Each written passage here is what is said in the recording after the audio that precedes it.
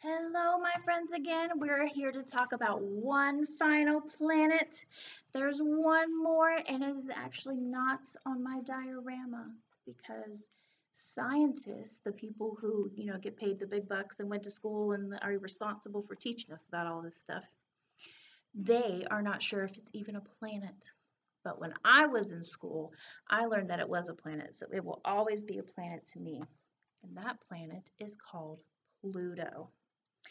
Pluto is the 9th planet in our solar system. It is the absolute smallest planet. You see how small Neptune is? Pluto's even smaller than that. In this scale, it would probably be about the size of my pinky nail. Okay, it'd be pretty small. Look at that. It would be pretty small.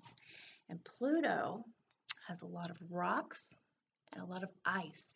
It is not a gas giant. As far as I know, it doesn't have an atmosphere either. And it orbits the sun. Remember, orbit is the path that a planet takes around the sun. While all the other planets orbit in a circle, more or less, Pluto orbits in an oval. And the scientists think that's because it's so far away from the sun. So it orbits in an oval. And Pluto is a blue color. Okay, and it is the smallest planet. So let's go over our planets one more time. We have the sun at the very center of our solar system, right? And the very first planet closest to the sun is Mercury, right here. And then after Mercury is Venus. After Venus is Earth, our planet. After Earth is Mars.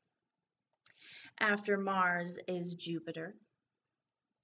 After Jupiter is Saturn.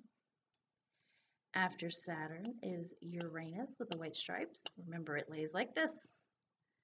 Uranus, Neptune, and Pluto, which is even smaller than Neptune, but it is blue.